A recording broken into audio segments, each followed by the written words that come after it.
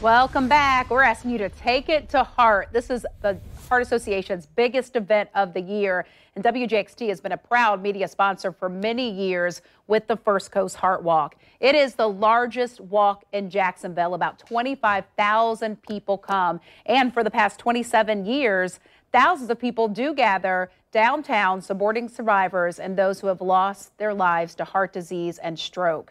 But this year, things are changing. They have to. The Heart Walk is going virtual due to the pandemic. It just wouldn't be responsible to have it. So joining me now on the morning show, Stein, Mart, CEO and chair of the 2020 First Coast Heart Walk, Hawkins. Hunt, I haven't even had a chance to meet you yet because we are doing everything virtually, but excited once again to be a part of this, even though things are having to change. Talk about the planning for an event this big to go virtual. Well, Melanie, thank you for having me. It's exciting to be a part of it. Listen, we all know how different things are this year because of COVID-19 and how they've impacted our lives, and they're going to impact the Heart Walk this year as well. So while our traditional First Coast Heart Walk has always been held in person, this year we're going to do it virtually, as you mentioned. But we're just as excited because this gives us an opportunity to do the biggest Heart Walk we've seen yet, with over 1 million people coming together across the nation, getting active and raising awareness and funds to help us save lives. So by putting in the experience online, we're able to reach more people than ever. You know what? I think that we're finding that with even events we're doing here at News 4 Jax is that you do have more engagement. One thing I think that'll be different is, I think at Heart Walk, everybody ends up, there's some people cry because you hear everyone's story, what they've gone to. You relate to it because you've lost someone or you know someone who has heart disease. So it's important that everybody get involved. And there's also ways for people to stay engaged. For sure. I mean, look, the Heart Walk's always been, it's more than just the event itself. The experience has always been one about teams coming together across the community and in the weeks leading up to the Heart Walk and raising awareness and getting ready to fight heart disease and stroke, which are our #1 and #5 killers in America. And the day itself was more just about celebrating. So COVID-19 has given us even more reasons for us to lace up.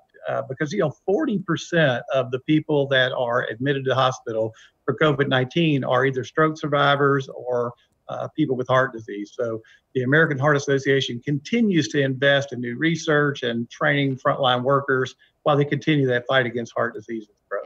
And how we just put up the numbers. It looks like the goal is to raise more than 2 million. Right now, it's at 1 million. So that fundraising is a big piece of this, but it's almost like twofold because then you just want people to participate just to learn and to glean something from it so that they could potentially save their lives. But I know you work hard to get folks to donate too.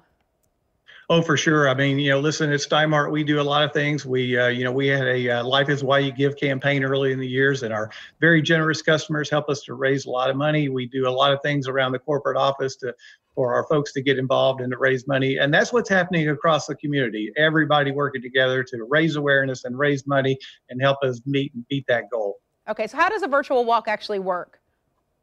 So the virtual walk this year, what we're going to really ask everybody to do is to sign up, and it's going to be kind of sorry about that, a little feedback, a little one-of-a-kind experience. But on September the 12th, we're asking everybody to head to Facebook Live at AHA First Coast, where we'll see all that's going on and be able to celebrate together, to see everything that we've accomplished. So get ready, lace up.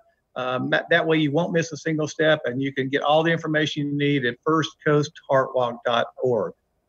All right, so we have it up there. Hunt, good to talk with you. September 12th, 9 a.m., go Facebook Live, and we're going to do this thing together. I'm still going to help and MC. We'll have some tag teaming going on.